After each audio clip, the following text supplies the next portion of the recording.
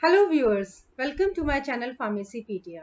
In this session, we are going to learn a topic from the subject Industrial Pharmacy, that is preformulation. Preformulation is a very important topic. Since it is a very big topic, I'm going to do it in parts. So in this part, we are going to discuss about what is a preformulation studies, why do we actually carry out the preformulation studies, what are the goals and objectives of undergoing the preformulation studies, what are the physical and chemical parameters that needs to be understood before going for the actual formulation studies. So let us try to understand the different characteristics, different attributes of pre-formulation studies. This is a very interesting topic. If you are visiting my channel for the first time, I would like you to please like, share and subscribe to my channel Pharmacypedia for getting further updates about new videos, new informations. This channel is exclusively made for the pharmacy students and I really want them to succeed. So let us begin with our today's topic, that is about the pre-formulation studies. So what are pre-formulation studies? As the term indicates, pre-formulation, it means before going for the formulation. So before going for the actual formulation studies, we need to understand what are the physical properties, what are the chemical properties of the drug substance. See, our primary objective is to formulate the active pharmaceutical ingredient into a desired dosage forms. Now, you can understand we have two things in our hand. First is our active pharmaceutical ingredient, and second is what dosage form we actually want to when we produce it. So we need to convert our API into the desired dosage form through these formulation studies. So you can understand in a simple way, before going for the formulation we need to understand what are the characteristics behavior of these API which can actually help you to understand its properties. What kind of the properties? We are basically concerned in understanding the physical properties and as well as the chemical properties of the drug substance. So pre-formulation is a simple phase of the study in which we try to understand the physical properties like solubility, melting point, pH, pKa, other properties, other physical properties, and chemical properties such as its oxidation, reduction, hydrolysis, racemization, polymerization. So these are the chemical. Altogether, we are actually trying to understand our molecule so that we can easily formulate into a desired dosage forms.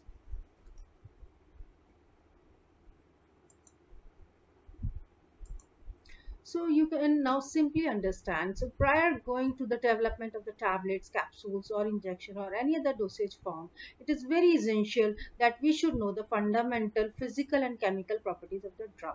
So this information is provided by the doing actually the pre-formulation studies. So the first learning phase is known as the pre-formulation studies.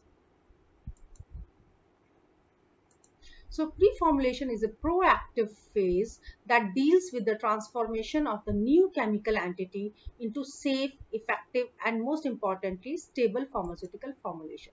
So dear viewers, you can understand three things are very important when we are actually going for the pre-formulation. We should understand the stability, safety, and efficacy of the drug molecule. So how far it is safe, how far it is stable, how far it is actually efficacious. So once we understand these primary properties, it will become very easy for us to design it into the desired dosage form.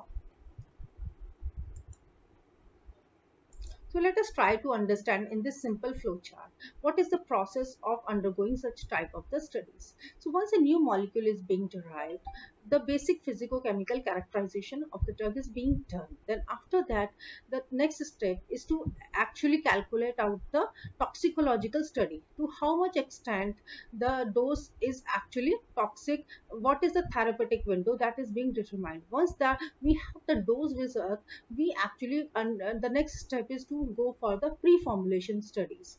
So once the pre-formulation study is done, then we go for the actual formulation studies. Simultaneously we try to understand the compatibility studies with the various other excipients so that the formulation becomes easy. So once the formulation is being done, you have the desired dosage form which actually goes further for the drug approval and marketing purpose.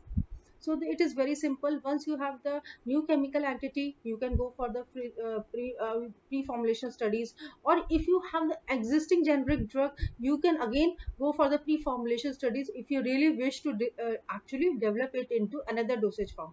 For example, from tablets to the capsules, or from capsules to the injectable dosage form, you need, every time you need, you actually go for another dosage form, you need to actually understand the pre-formulation studies. You need to carry out the pre-formulation studies.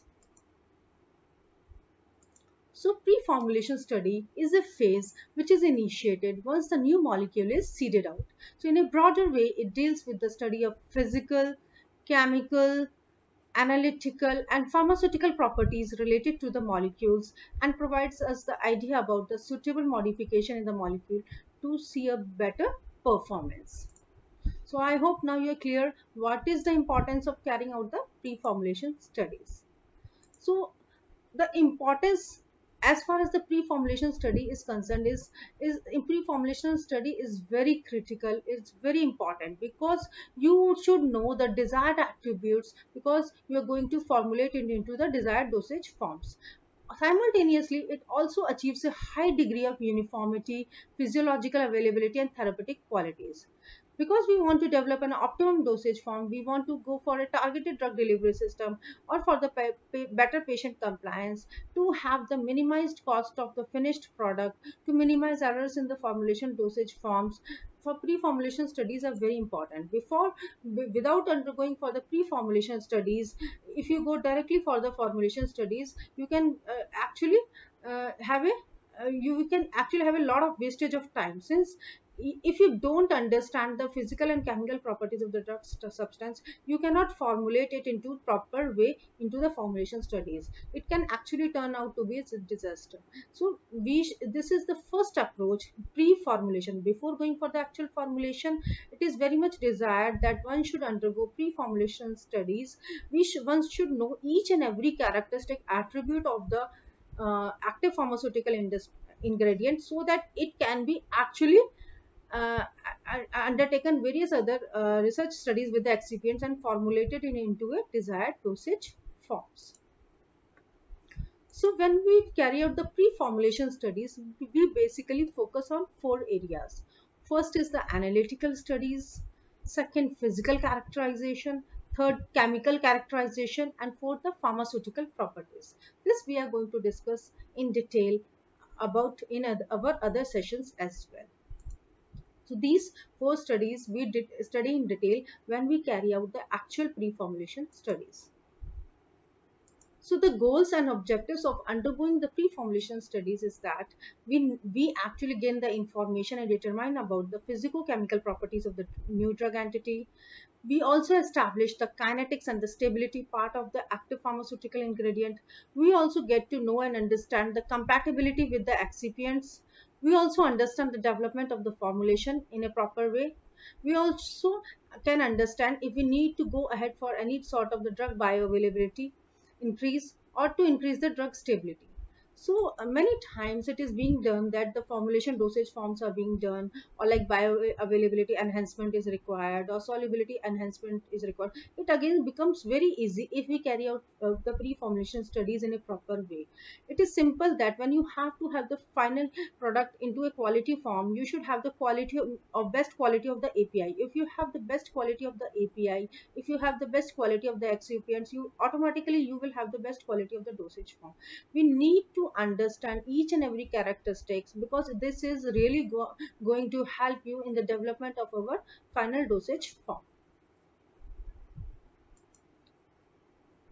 So when we talk about the physicochemical characterization of the drug substance, we are going to discuss further in our next session about the bulk characterization, crystallinity and polymorphism, hygroscopicity, fine particle characterization, bulk density, powder flow properties. We are also going to understand about the solubility analysis, ionization constant, pH solubility profile, common ion effects, thermal effects, solubilization, partition coefficient, and dissolution properties. Apart from that, the stability analysis, stability in toxicology formulations, solution stability, which is very important, pH rate profile, solid state stability, bulk stability, and compatibility. So all these studies are being undertaken when we carry out the pre-formulation studies. Thank you so much for watching my video. Please do like, share and subscribe to Pharmacypedia for getting further updates. In our subsequent sessions, we are going to discuss in detail about the pre-formulation studies, other aspects ranging from the physical characterization, chemical characterization and stability analysis. So please do like, share and subscribe to Pharmacypedia. Thank you so much for watching my video.